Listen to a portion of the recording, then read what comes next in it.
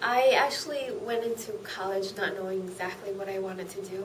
I was actually interested in being an artist, and I wanted to go in and just draw my heart out, paint, charcoal, everything. But my sister was the reason why I actually hung close to home, and my family were the ones that said I needed to make something of myself. So being an artist might not have gotten the paycheck that I needed. So I looked into something that still was hands-on.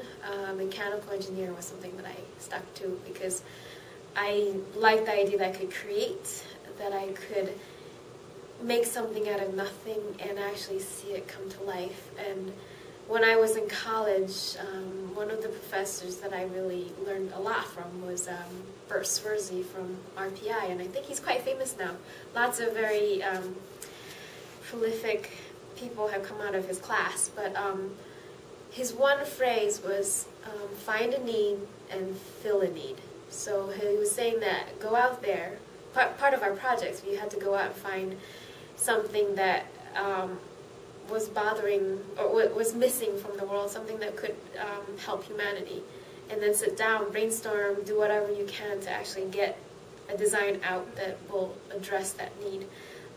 And I worked on quite a few projects that gave me really good, satisfying rewards for putting that effort, many sleepless nights.